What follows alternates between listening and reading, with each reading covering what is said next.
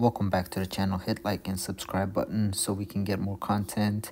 So today what we're going to discuss is the BenQ 27-inch 1080p monitor, which has the 75 Hz 1 millisecond for gaming response time. Also has proprietary eye care tech, adaptive brightness for image quality, and it is the GL2780 and has a glossy back. So this is the BenQ monitor, and I'm going to be testing it on the PlayStation 5. As you can see, it's connected via HDMI. The PlayStation 5 is booting up. So is this something that you can use for your PlayStation 5 gaming needs? I would say yes. It does have 27 inches on the display. It's an LCD panel. It's 75 Hz, but on the PlayStation 5 you will not get 75 Hz, you will get the 60 Hz. It does have a quick 1 millisecond response time, so that is good. There's a few things that you'll see me as well set up, and it'll just take a moment. Alright, let's jump into the profile. The connections that it does have on the back is the display port, HDMI version 1.4. It has the DVI port and a VGA, but you really won't have to worry about the other ports if you're just using it for gaming, HDMI, or the display port, depending on which one. Now, when it comes to the settings, I was playing around trying to figure out what is the best settings for me.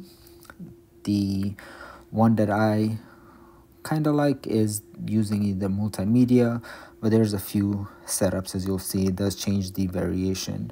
Now, if you do the color weakness mode, it does change some of the reds or the greens, so they don't pop out as much, and we'll kind of see that in the video. Now, there are different types of models for the BenQ 27-inch. You do also have the GW2780, which is also a 27-inch. There are some differences, but this one here is the GL2780, so it's the GL model. And here you can see just kind of going through some of those settings. Now you have game mode, and I think if you do set it up in game mode, you'll get a different color. It does not specify that you have to use it in game mode to get the 1 millisecond response time, so it should be able to get that 1 millisecond response time on the different playing settings. So it does have also ultra high contrast ratio spectacular, which is 12,000,001 dynamic contrast ratio, so that everything you can see is perfectly rendered to deliver the clearest, smoothest picture performance during movie and video game. Alright.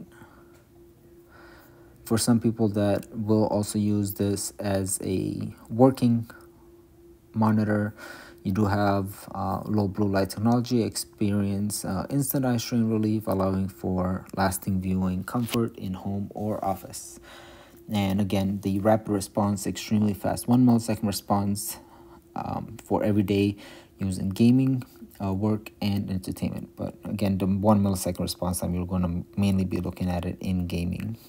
Too bad that the PlayStation 5 does not support the refresh rate of 75 Hertz. It would be nice to have a variable rate where you can use that, but at this point it's either 60 or 120 depending on the type of monitor. I did make a previous video where if you have a monitor that's 1440p, some monitors have the option, just like the Samsung, to trick the PlayStation into working with some of the 120 Hertz at a 1440, or outputting it at 1440, because it tricks the PlayStation into sending out a 4K signal. The monitor itself does the conversion to the 1440p.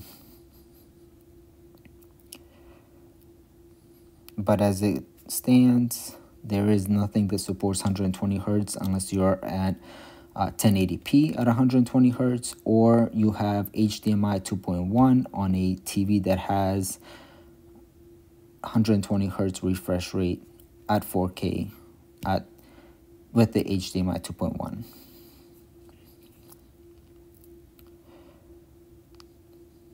And here you can see just overall how some of the setting changes do look. This is recorded at 1080p with HDR on an iPhone 12 Pro Max.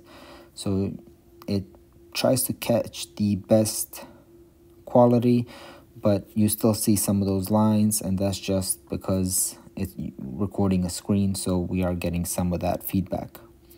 It will look better in person.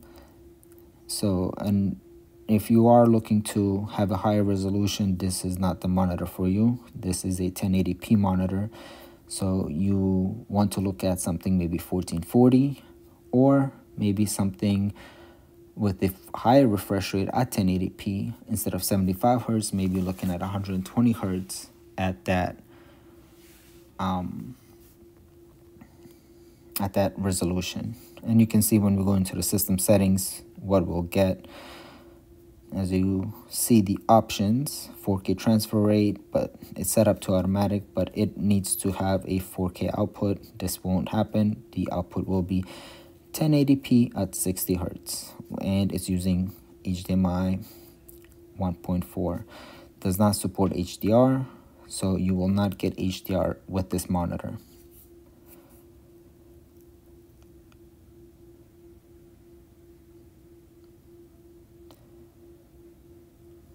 And this setting right there, for the RGB range, set it to automatic, and this stays automatic as well.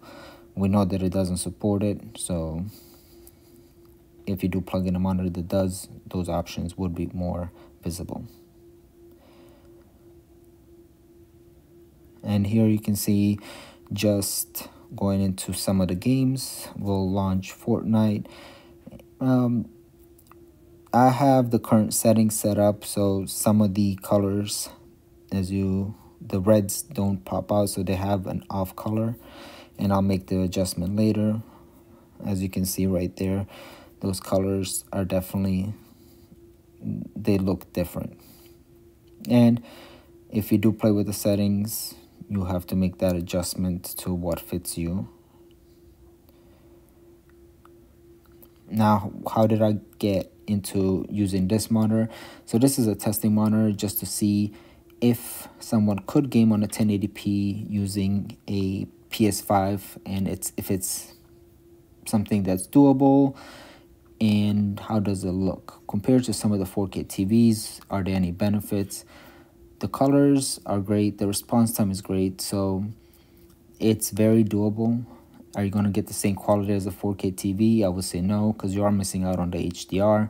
But also, if you are using a cheaper TV with HDR, you might not notice as much of a difference, or losing that functionality might not be as big of a deal. So here we launch YouTube. As you can see, the color is off, and we can make that adjustment and correct it.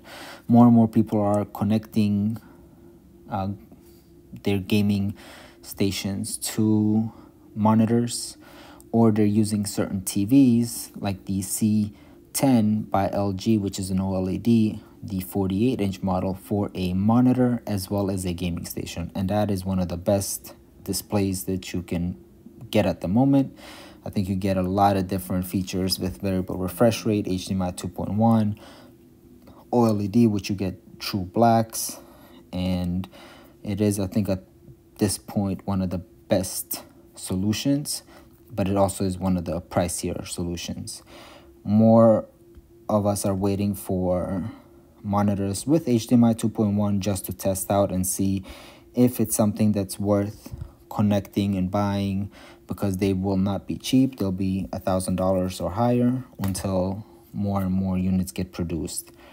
But even right now, you're seeing some of the 4K monitors at a much higher price. I will be trying to test another 1440p and a 4K monitor soon with the PlayStation 5, just to see if there is a benefit for users upgrading to a 4K or a 1440 when they're connecting a gaming station that has limited output with the current software.